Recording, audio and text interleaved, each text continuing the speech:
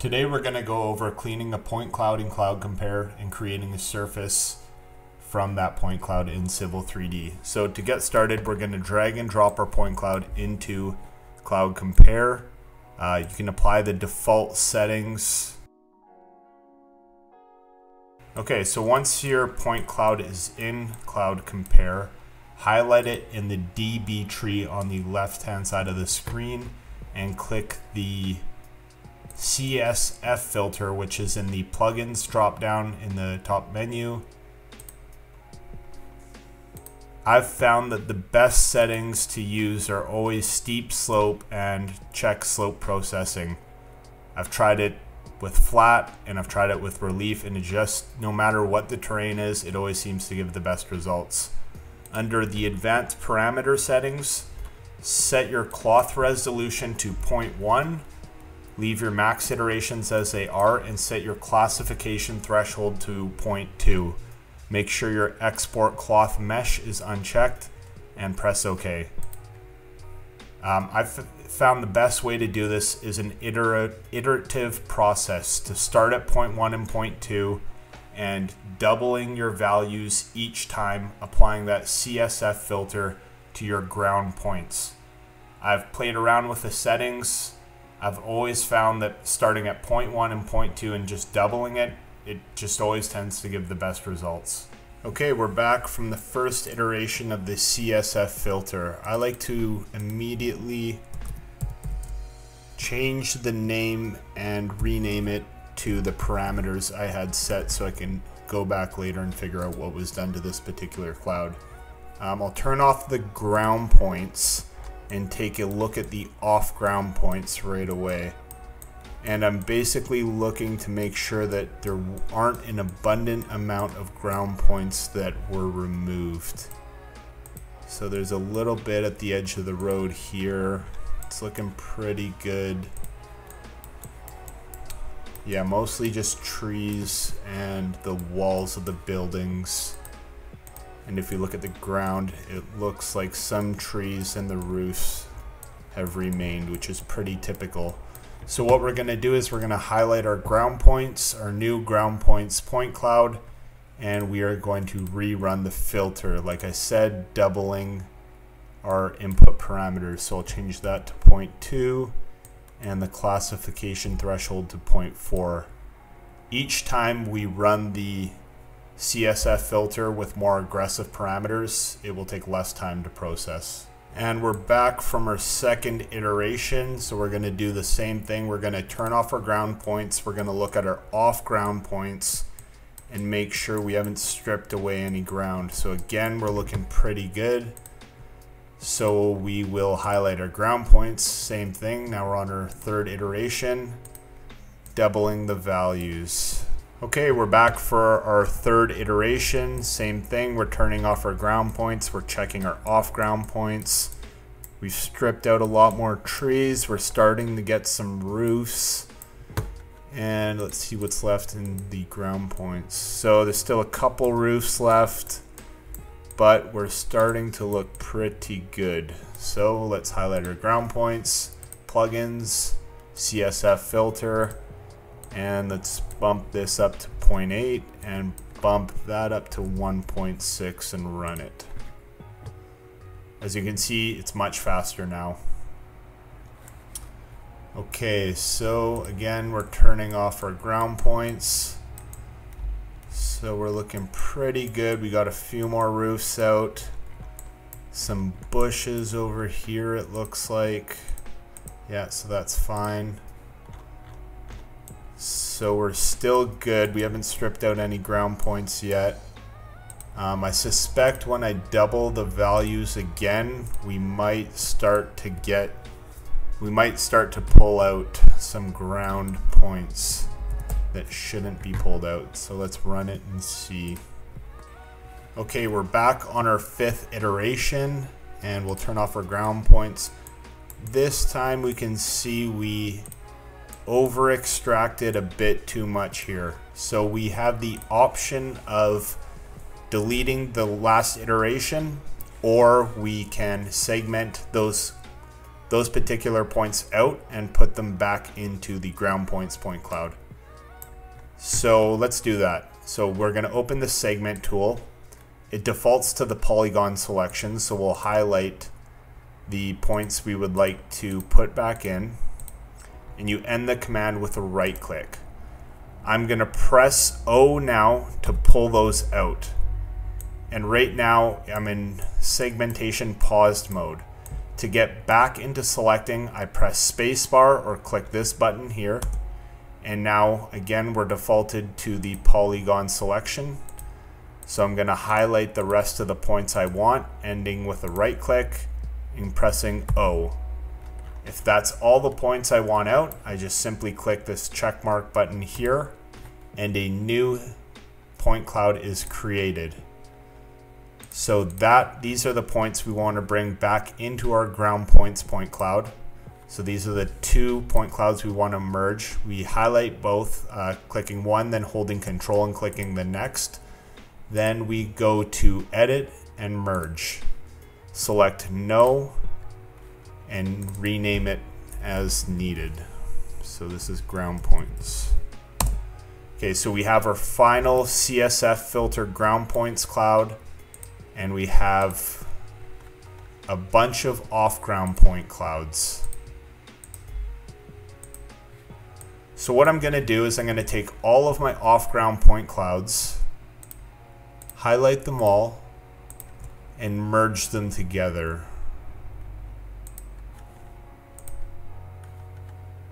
Okay, so the reason I'm doing that is because later I'm going to add a classification for these points and merge them back into my ground points cloud. So I'll have a point cloud that contains all my ground points and all my off ground points, and to separate them I simply adjust the classification.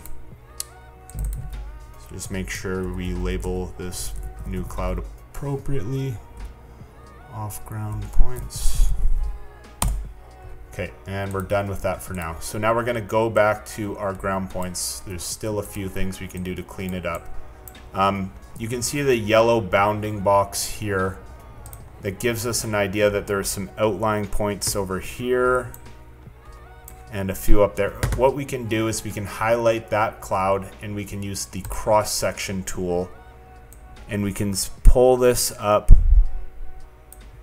and get rid of those large offliers right off the bat.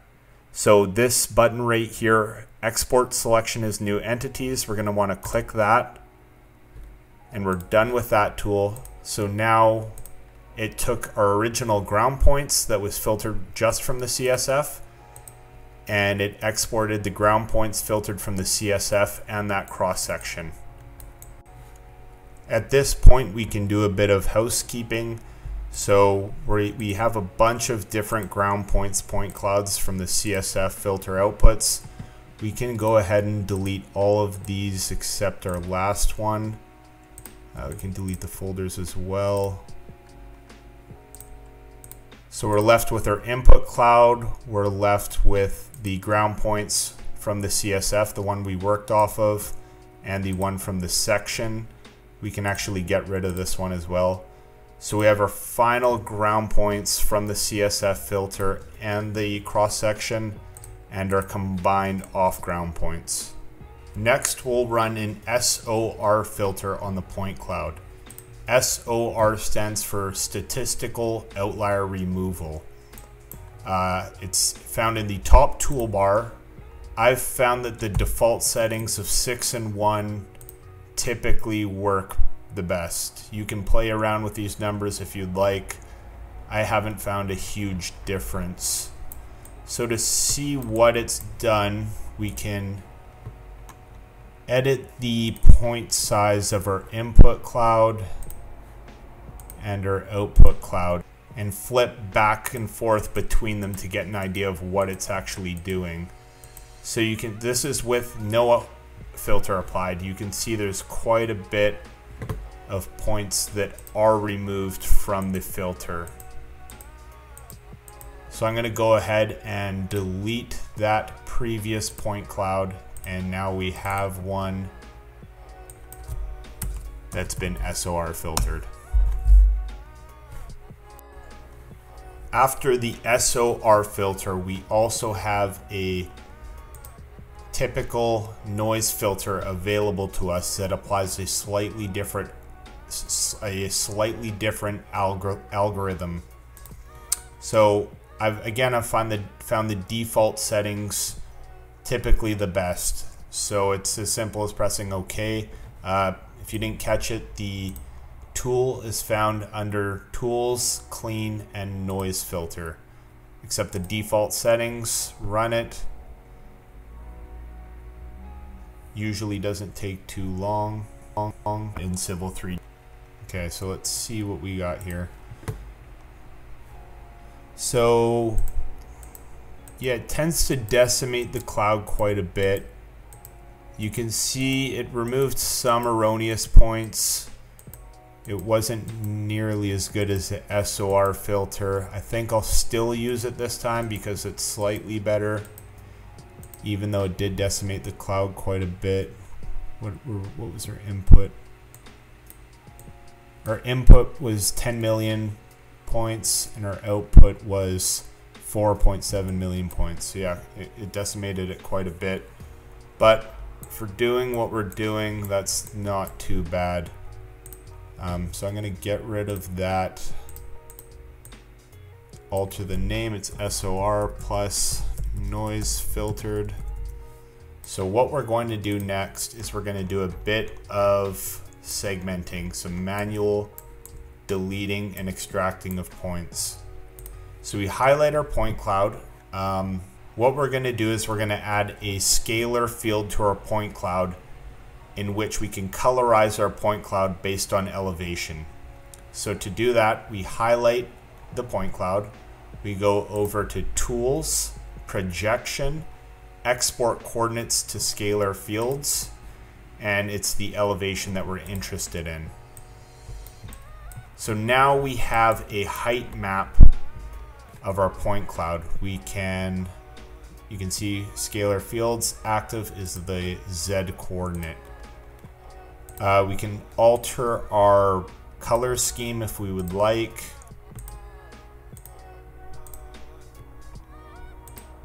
And the graph below lets us alter where the bounds of that color scheme are applied to.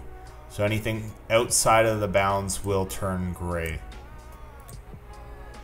So this can be helpful sometimes if we have any large outliers. You can see some vegetation that's pretty obvious. There might be some over there, and at any point we can turn it back to RGB, which might actually be easier for removing some stuff. Over here it might be a bit more difficult. So whatever makes it easiest for you to pick out erroneous points. With that graph, sometimes what I like to do is alter the bounds in particular areas to adjust how the point cloud is displayed at a certain elevation. So when you do that here, it becomes pretty clear what's ground and what isn't. So once we have it looking the way we want, we can start manually cutting out parts of the point cloud. So again, we're going back to the segment tool, defaults to the polygon selection. It's a left click to start making the selection and a right click to end it. Then we're pressing O on our keyboard to take those points out. And then when we're ready to start selecting again, we just press spacebar. Moved quite a bit. So you're gonna want to kind of jump back between the RGB just to make sure you're not pulling out something that's true ground. But yeah. And then again, jumping back into spacebar to start making selections. So go through and start cutting out points that aren't ground. How much work and how much effort you put into this process is dependent on how accurate we need the final product to be and how much effort you want to put into it. Okay, so I'm back. I haven't removed too many erroneous points. I don't want to make that the point of this video. When I'm done selecting them, I can either press the delete key on the keyboard to get rid of them, or segment them out like I spoke about earlier using the check mark. Since we're trying to classify this point, if we were trying to classify this point cloud, I would use the check mark. I'm just going to delete them, get rid of them, and then we're just going to go ahead and use this for the surface creation. So we can see there's still a bunch of junk left in here. But we're not done. We're not done. There's still more we can do to kind of automatically clean this up a little bit. Okay, so next we are going to rasterize our point cloud. So if we click the Tools button in the top menu and we come down to Projection and Rasterize. So what we're going to do is, based on a cell size that we specify here, this will be the size of the cell, the size of one side of the cell. We are going to choose the point that has the lowest elevation in that cell. Theoretically, this will give us the ground elevation, as we are choosing the return on the point that's the lowest, which should be the ground, versus the point next to it, which was the blade of grass or someone's arm or something like that. The trade-off here is the larger step size we use, the larger cell we draw, the more we're going to artificially lower our surface. So consider this might not be a great example, but consider if we had a top of bank, for example. It's not going to pick the peak of that top of bank. It's going to pick the slope of that top of bank that's as low as it can be, but still limited by the step cell size. So it's going to artificially project the point cloud lower than it is. So that's the negative, but the positive is it's going to pull out all the points that are higher because they're on something other than the ground. So it's really a trade-off that we're doing with this tool.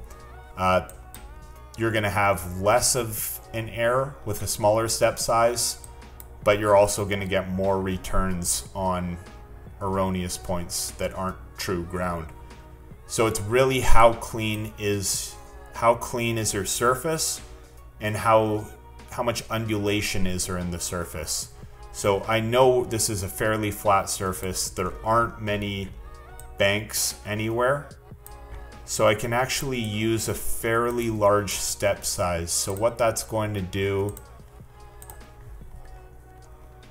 is remove a lot of the erroneous points, but we're still going to have a fairly accurate surface. So I'm actually going to use 2 meters here. The active layer will be height grid values. The projection will be the Z projection because we're interested in elevation. And we want the minimum cell height. If we chose maximum, we would be getting all the highest values, the tree tops and the tops of houses, if there were any remaining.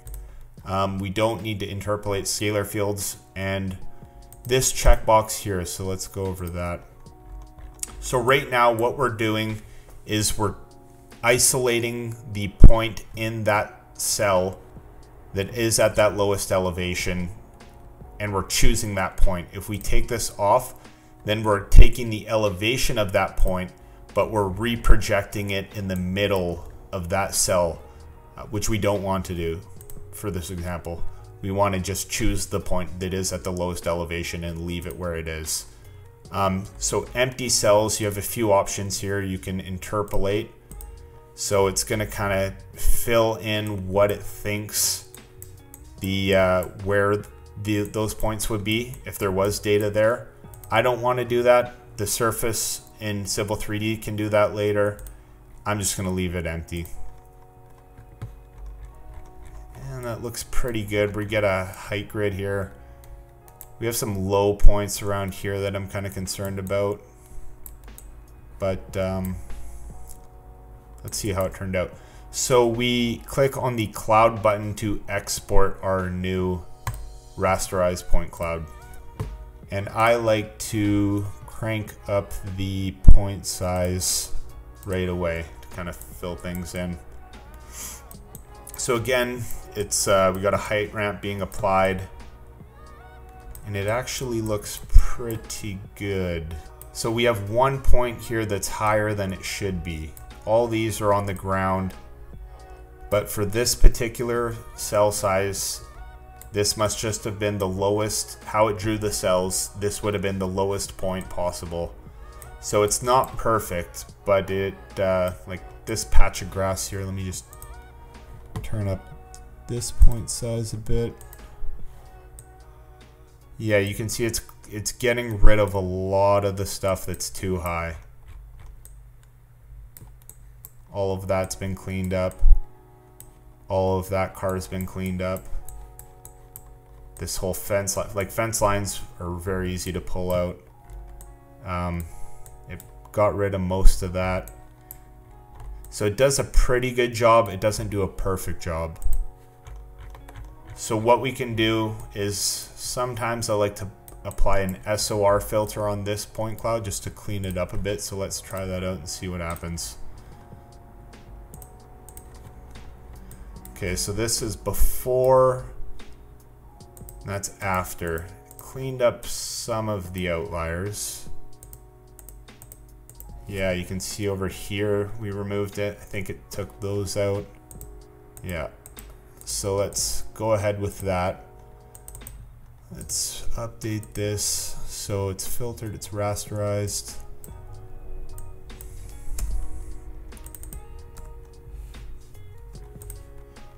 Okay, and we still have our off-ground points if we want them. So we're looking pretty good here. Yeah, but something that's true ground. So yeah, I'm fairly happy with that. At this point, we can go back and use the segmentation tool one more time. If we'd like, we can adjust these values to get an idea. Yeah, that kind of clears it. You can see the erroneous points right away when we do that. So again, like I said, it's really how much time and effort you want to spend in cleaning up this point cloud. When we go to make our surface in Civil 3D, we'll have one last method to clean it up, but I think I'm fairly happy with that, so let's move ahead. Okay, there's one last thing we need to do in CloudCompare, and that is just save our cloud. So highlight the final cloud that we're going to work with, yeah, which is this one here. Click the save button, choose where you want to save it to, and choose a name. Segmentation tool one more time. At this point we can go back, whatever makes sense for you. Yeah, we're going to want original resolution. This is going to put each point to the nearest mill. If we did want to classify our point cloud, I'm going to go through how we would do that right now. So this is our filtered but not rasterized ground points. So if we want to classify it, we'd probably want the density that we would get from it not being rasterized. But, you know, that depends on the situation at hand. Let's just say that we do want that density. So we want to go up to the top toolbar and select the Add Constant Scalar Field button. So we need to choose a name. So it would be Classification. And our value. So this is ground. We know that we are going to use 2 for our ground value for classification. And we can see that it defaults to our scalar field. And what are we viewing? We're viewing our classification. Okay, so we have our ground points classified, and now we need to classify our off-ground points. So repeat the same process. And let's just classify this as 0 for unclassified. And now it's just as simple as combining the 2 point clouds, which we know how to do. And yes, that time we are going to select yes. So now we have our scalar field. We are viewing our classification option. And you can see blue is set at 0 and red is set at 2 for ground.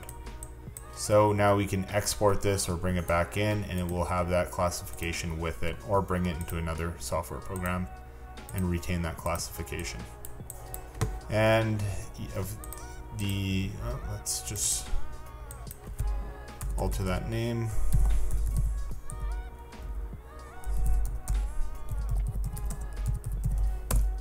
And save it to export it.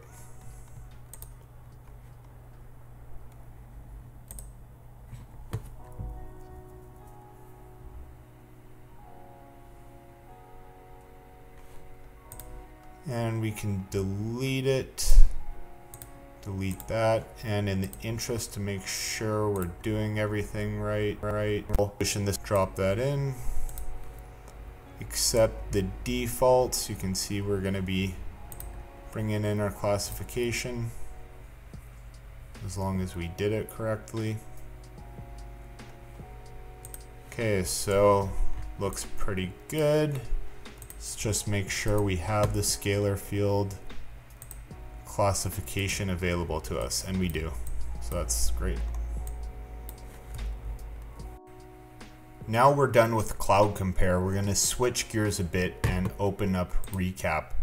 We can go ahead and start a new project to which we're going to import a point cloud. It's first going to prompt us to set a project directory. So bear with me while I do that now.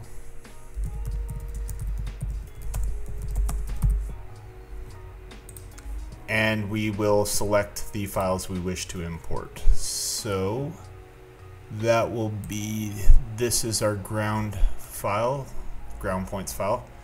We are going to want to import our files, index our scans, and once the scans are indexed, we are going to want to launch the project. So we can play with a few settings here and kind of use this as one last chance to delete any points, which I'm going to do now just because it's so easy in Recap. I'm going to take advantage of that and get rid of some outliers. So what I'm doing is I'm just using my left click to select the points and the delete key to remove them. And it doesn't need too much. In fact, I might go ahead with that. Yeah, so next we just want to save as to make sure we are in fact deleting those points. Remove 3D point cloud only. And it's removing the points, and that's it. We are done in Recap. Okay, we are in Civil 3D now. I'm going to quickly set my coordinate system, which is UTM zone 10. And then we are going to go to the Insert tab, jump over to the Point Cloud panel, and press the Attach button. We will navigate to our RCP file and click Open. You can select the default settings. It will be georeferenced, or it should be, as we can just double check quickly by comparing against the aerial mapping. And yeah, it is. So we can turn that off. Beautiful. Okay, so we'll highlight our point cloud, and we have a bunch of visualization tools that we can play around with at the top of the screen. Again, we can do heat maps. And one interesting thing that we can do in Civil 3D is we can actually we can digitize on the cloud here using the 3D polyline command. We just want to make sure our 3D OSnap is turned on, and that is the quick command F4. And make sure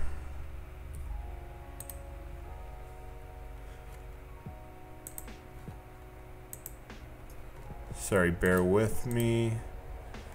Let's see, you have to 3D OSnap. Okay. That's 2D and center face vertex. Node of point cloud. Okay, that's what we want. Okay, so turn off our polar settings. Yes, okay. So just use the 3D polyline command. Make sure your 3D OSnap is on, F4, and you'll automatically be snapping 2 points in the cloud. So for this particular example, this isn't going to be helpful at all because it's just a ground point cloud. But say we brought in our classified point cloud that has the buildings on it, we can start to draw building sides or roofs or whatever we really want to. So to create a surface, we're going to select the cloud, then go to the Create Surface from Point Cloud button under the Civil 3D panel. Select that, set our name, set our style, let's do 0.5 meter contours. We can select next. Distance between points, we can adjust this if we have a feeling that our tin is going to be too dense. We've already decimated this cloud pretty significantly, so I don't imagine it's going to be an issue. If I had a full density cloud, I would probably adjust this, but I'm not too worried about it at this point. So filter method. So a lot of people tend to use the Kriging interpolation in the hopes that it's going to remove some noise from the point cloud. So let's give that a shot and see what happens. So you're going to get a notification that it's processing in the background, and we should get a pop-up when it's done. Okay, so it's done now. Let's look at our surface. So it does look pretty flat. I'm not seeing many peaks. What's concerning me is this road is pretty much vanished. So you can see it's triangulated from the far side of the road. You can see the road was running through here, and it just shaved off a significant portion of that road, and we've lost a lot of data. Same thing with the road down here. So that filtering method has actually caused us to lose a lot of data. So what I'm going to do is I'm going to create another surface, set a name, OG no filter. Set everything else the same. Run it without a filtering process.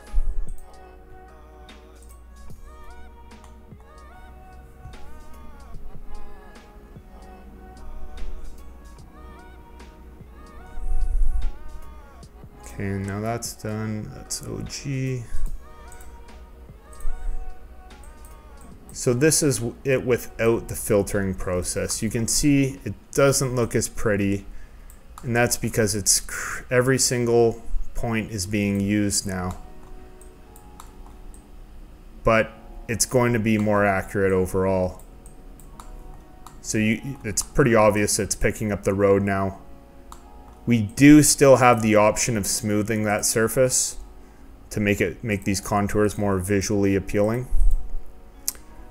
Just to illustrate how much the Kriging interpolation has smoothed the surface, I'm going to create a volume surface between those two surfaces.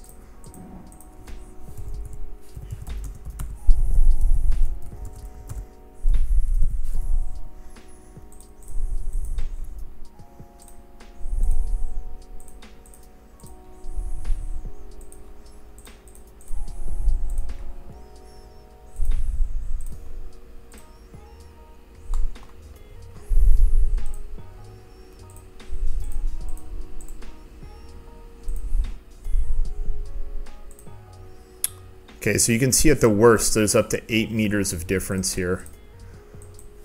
I want to see.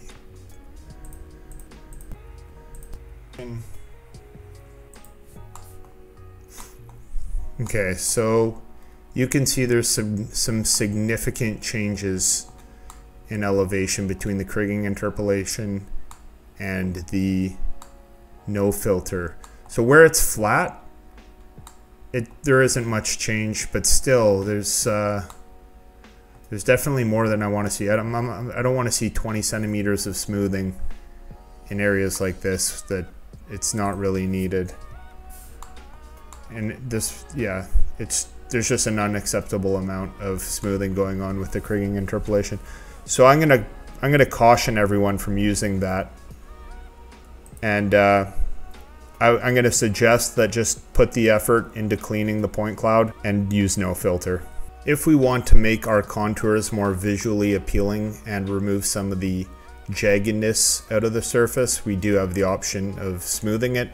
So highlight your surface, come up to the Edit Surface button, come down to the Smooth Surface tool. I usually just do grid-based with a natural neighbor interpolation. The output region, we can click on these 3 dots. It's going to be the entire surface, so I enter S. Grid spacing, let's do a 30 centimeter grid spacing to match our grid spacing from the rasterization. And that will give us 1.1 million triangles. So that's quite a bit. If we wanted to, we could increase our grid spacing, but let's run with it and see what we get. And it changes in elevation. Okay, so that cleaned up our contours quite a bit. They do look much better. And if we view it in Object Viewer, it looks quite a bit better as well. So we still have our road. We didn't lose any data. We just smoothed out some of those jagged portions. So yeah, be careful of the kriging interpolation, and my suggestion would be go no filter. If it turns out too jagged, smooth the surface a bit. To give us an idea of how clean we can get clouds based on their topography and obstructions, I'll run through a few more examples now, showing you the before and after and the surface created from those clouds. This is a 9.5 million point cloud of a flight I did a few months ago. The issue with this particular cloud is these bank tops and bottoms. So when I do use the Rasterize feature, it's going to tend to shave off the top of bank here. So we're going to want to use a smaller step size. However, to do that, it's going to have to be relatively clean before we get to that point. So I'll let you go for now, and I'll bring you back with the cleaned point cloud and explain what I did. Okay, so we're back. It's been about 10 minutes since I started with the original cloud. I ran a CSF filter, making my way down to 1.2 and 2.4. Then I used the SOR filter on it and did a rasterized to a step size of 0.3 meters. And this is where we're at. It's looking pretty good. I'll be back once I have a surface created from it. Okay, so we're back and we've created a surface in Civil 3D. So that's the blue you're seeing here, and it's underneath line work that was extracted from this data from a previous project. So you can actually see it's looking pretty good. It picked up the features of the railroad, this path up here. It didn't cut away too much of these tops and bottoms of banks. So this line work here was actually drafted on the tops and bottoms of banks. And you can see it's a little bit above the surface, but it's actually very close and running right through it in some places. So I'm pretty happy with the way this turned out. I have another surface.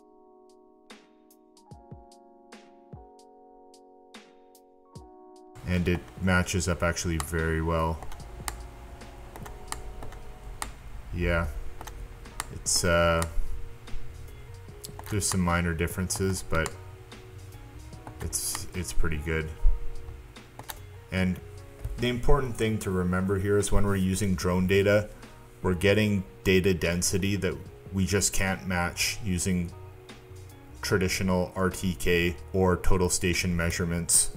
We're getting points every, in this case, 30 centimeters, as that's the step size I used, where if we're lucky, we're looking at 5, probably 10 meters with traditional means. Not to mention, on this particular site, the data capture took me, I'd say about 20 minutes, not under 20 minutes to fly the site, 10 minutes to set ground control, I'd say an hour to process, and the complete time spent cleaning this point cloud, probably 30 minutes, a little less than that, I would say. If I were to topo this size of an area with traditional means, the field time is probably going to be somewhere in the range of 4 or 5 hours. I'd say even more than that. And the time connecting lines and creating a surface is pretty much going to be the same. So we saved a huge portion of time flying it with a drone. The data density is obviously much better. We have areas outside of our immediate area of interest that we can always go back to and extract useful data if need be. And being a small site, the difference of field time it's going to take to capture the data is going to be closer. If we expand this site to say 20, 40, 100 acres, that's when we're really going to see the value of being able to use a drone and extract a surface from that. So I'm going to close this down and hop into another example I did that's a bit larger, and we'll run a comparison on that data set. So this is our final example. This is a flight over a new bridge that's being constructed. So there's a lot of issues with trying to survey this traditionally. Obviously, the topography just makes it nearly impossible to survey these steep slopes, and there's no access down to the river below. I ran a CSF filter, an SOR filter, and then rasterized it, and this is the final export from that. So you can see there's some gaps in the trees, but that's just because this is photogrammetry, and I'm actually surprised it was able to get underneath the trees as well as it did in some places. The bridge was easily removed, and it actually turned out pretty well. I was able to extract the ground surface underneath.